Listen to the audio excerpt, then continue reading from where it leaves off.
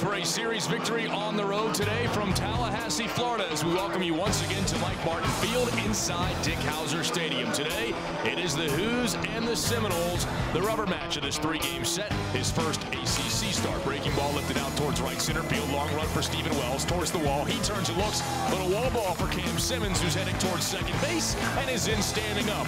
Now the 1-0 pitch.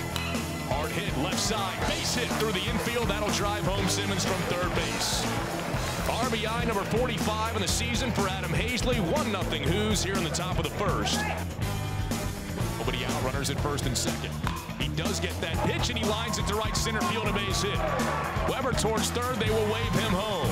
Into third base, Adam Hazley. Run comes home, there's no relay, and it's 2-0 Virginia, and the 3-2. High fly ball, left field towards the corner. Rhett Applin ranging over, coming in. He's got room, makes the catch. Hazley tagging from third, coming home. Throw is cut off. No relay to the plate, and a sacrifice fly for Caleb Knight. Pitch is swung on and skied out to center field. Flowers back a couple of steps. That'll be deep and up. He makes the catch, tagging from third. Pavin Smith. He heads home. Throw comes into third. 4-0 Virginia as Clement does his job. The 1-1. Hard hit line drive caught by Eichhoff. Steps, fires to first. In time, double play. The 0-1 to Coleman. Line drive, left field, sinking in a hurry. Down for a base hit. Home to score from third is Cam Simmons. Pavin Smith stops at second on the RBI single for Robbie Coleman. 5-0 Hoos on the 1-0 pitch. Lifts it towards right field. Off the end of the bat, long run for Wells. That ball's going to dunk in for a fair ball and a base hit. Home to score Clement. 6-0 Virginia. 1-1. Swinging a ground ball back up the middle. There's Clement. He fields, slips to second for one. Relay to first. 6-4-3 in the second time already that Virginia's middle infield has rolled up the double play. Hazley now winds and deals. 2-1 line to center field. McCarthy coming in on it. Into a slide, and he made the catch. The 3-1 pitch. Hazley swings in a rocket to right field. Base hit towards the corner. Hazley around first, digging for two. Ball picked off the wall by Wells. His throw back in, not in time, and Hazley is in with a leadoff double. The 1-2.